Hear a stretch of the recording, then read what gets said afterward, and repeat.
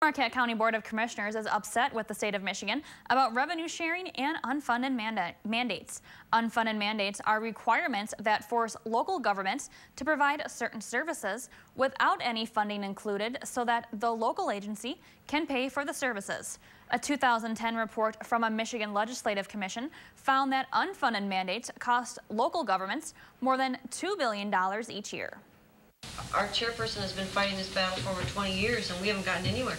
And we're still getting hit with more and more unfunded mandates, and they're not living up to their promises on revenue sharing. And if we don't finally say enough is enough, we're never going to get anywhere. The board is expected to take up a resolution at its June 18th meeting demanding increased revenue sharing money from the state to pay for at least some of the unfunded mandates it has to cover.